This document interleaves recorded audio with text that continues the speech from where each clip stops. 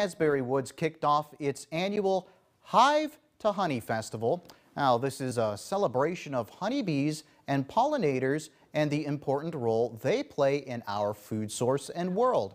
Over the two-day event, people go through several stations where they learn about bees. There are also beekeepers there to show people how to get the honey out of the hives and how they can use it for cooking.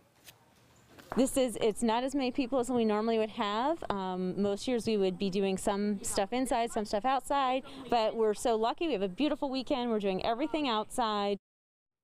The Hive to Honey Festival will run through Sunday from 10 a.m. to 3 p.m.